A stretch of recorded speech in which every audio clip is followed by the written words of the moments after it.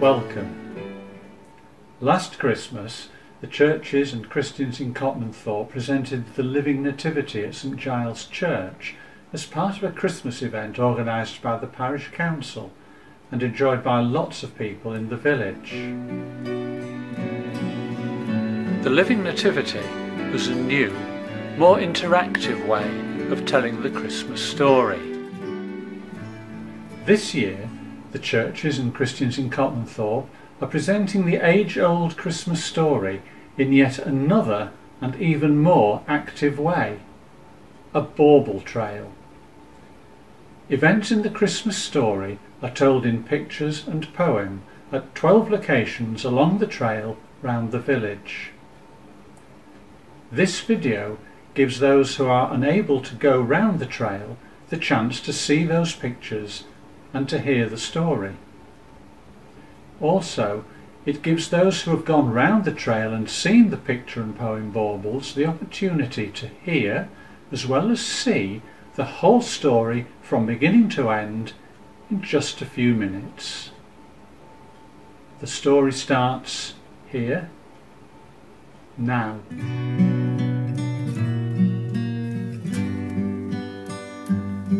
For Mary, it started just an ordinary day. But then an angel dropped into her house to say, God has chosen you, Mary, you special girl, to bring God's own Son into the world. Mary looked up, both startled and worried. But how can this be when I'm not yet married? And whatever will Joseph, my fiancé, say? Don't worry, Mary. God has thought of a way.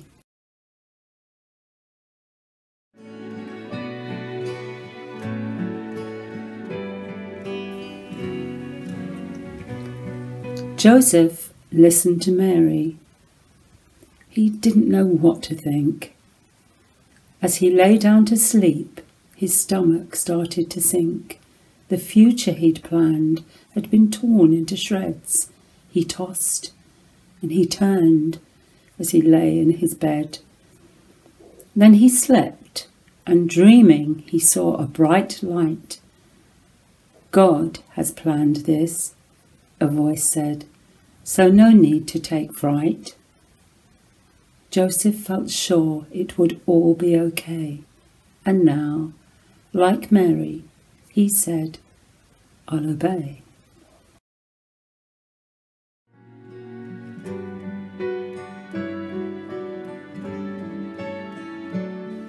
Mary and Joseph lived under strict Roman rule.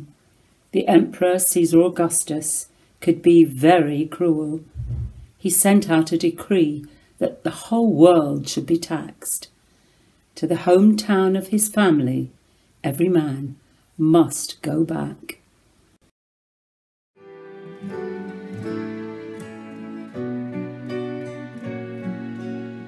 The couple to Bethlehem now had to go.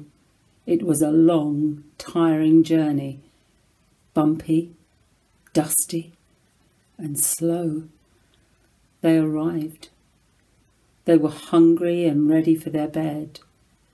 But wherever they knocked, no room, the innkeepers said.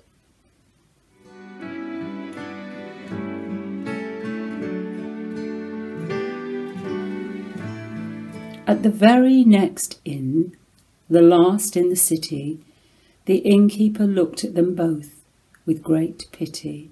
I'd just have a stable, but at least you'd be warm.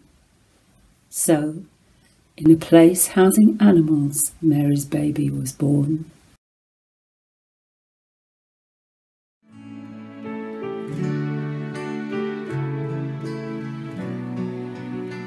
On the hills around Bethlehem were shepherds with flocks.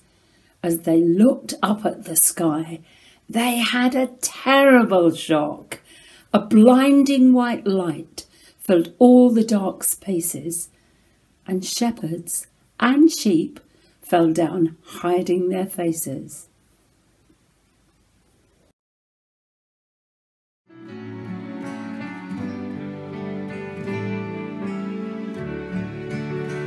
A choir of angels sang out from above. They sang out good news of joy, hope and love. God's promised Messiah is born here this day in the city of David. So be quick, don't delay.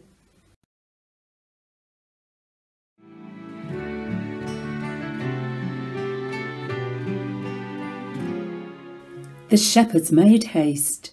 They whooped and they cheered. They left all those sheep still stunned and afeared. They found the baby Jesus, as the angel had said. He was lying asleep, a manger his bed.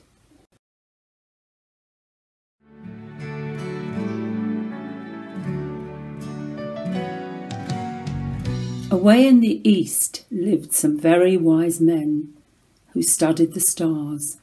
Again and again a bright special star appeared, and it meant the great King of the Jews had been born. So they went on a very long journey, following that star. They took with them gifts, gold, frankincense, and myrrh. They wanted to worship this new baby king.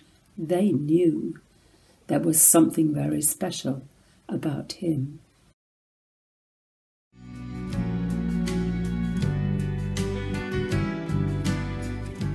They first went to Herod, the wicked king of the Jews. As you might guess, he did not like their news.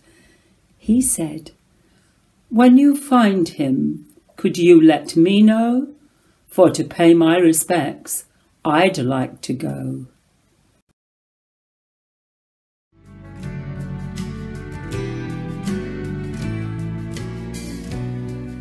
The star led them on. It stopped over the place where Jesus was born. Their hearts started to race. They were filled with great joy, knelt before him that day, and, without telling Herod, they went on their way.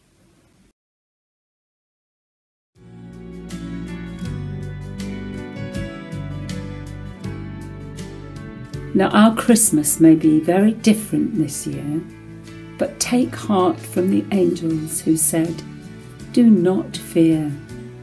For the message of Christmas remains just the same as God tells us He loves us again and again. The gift of new life He offers to you. Peace, joy and hope He offers you too. But the gift of love, the greatest one, He has given to us all in the gift of His Son.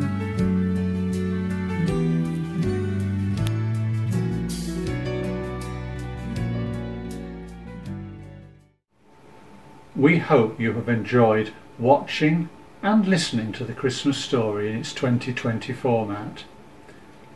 The format may be new, but the message of Christmas remains the same. In Jesus, God offers us priceless gifts of love, peace, joy and hope. The churches and Christians of Copmanthorpe wish you a blessed Christmas.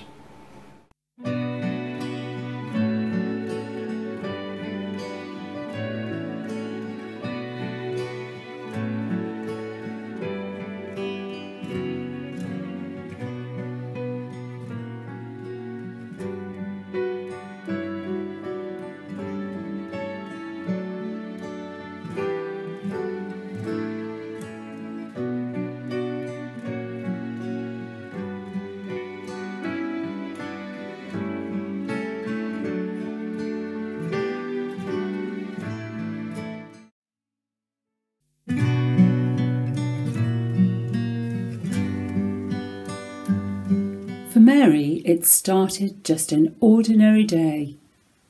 But then an angel dropped into her house to say, "God has chosen you, Mary, you special girl, to bring God's own Son into the world. Mary looked up, both startled and worried. But how can this be when I'm not yet married? And whatever will Joseph, my fiancé, say? Don't worry, Mary. God has thought of a way.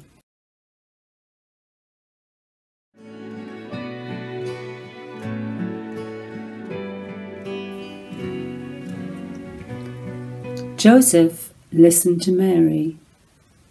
He didn't know what to think. As he lay down to sleep, his stomach started to sink. The future he'd planned had been torn into shreds. He tossed and he turned as he lay in his bed. Then he slept, and dreaming he saw a bright light. God has planned this, a voice said, so no need to take fright. Joseph felt sure it would all be okay, and now, like Mary, he said, I'll obey.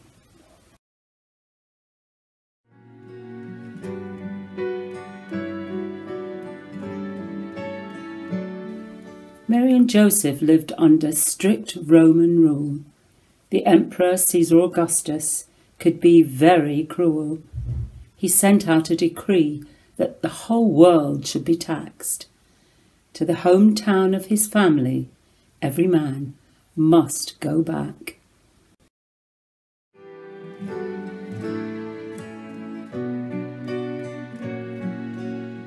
The couple to Bethlehem now had to go. It was a long, tiring journey, bumpy, dusty, and slow. They arrived. They were hungry and ready for their bed. But wherever they knocked, no room, the innkeepers said.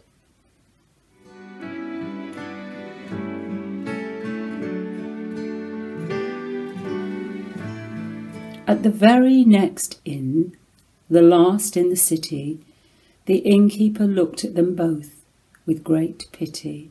I had just had a stable, but at least you'd be warm.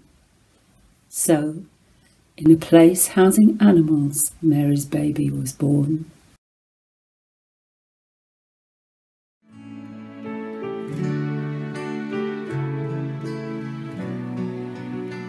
On the hills around Bethlehem were shepherds with flocks. As they looked up at the sky, they had a terrible shock. A blinding white light filled all the dark spaces, and shepherds and sheep fell down, hiding their faces.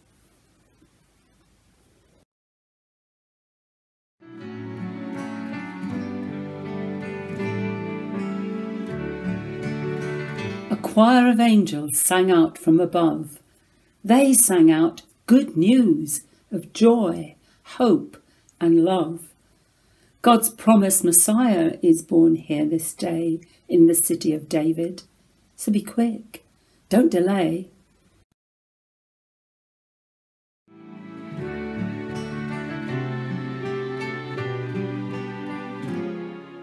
The shepherds made haste. They whooped and they cheered. They left all those sheep still stunned and afeared. They found the baby Jesus, as the angel had said. He was lying asleep, a manger his bed.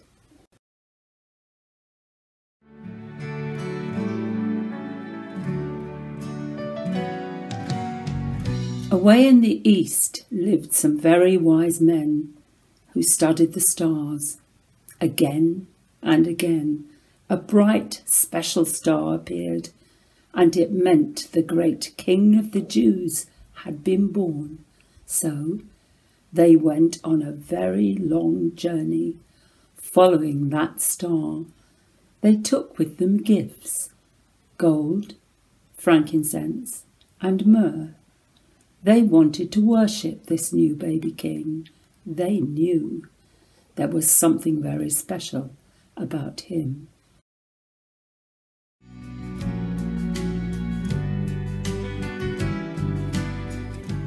They first went to Herod the wicked king of the Jews. As you might guess, he did not like their news. He said, "When you find him, could you let me know? For to pay my respects, I'd like to go."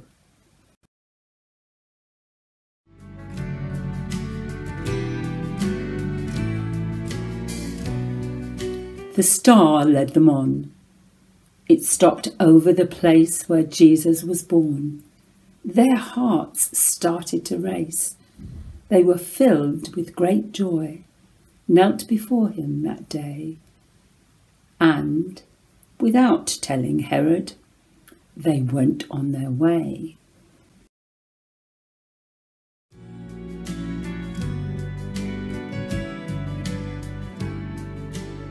Now our Christmas may be very different this year, but take heart from the angels who said, "Do not fear." For the message of Christmas remains just the same as God tells us he loves us again and again. The gift of new life he offers to you. Peace, joy and hope he offers you too. But the gift of love, the greatest one, he has given to us all in the gift of his Son.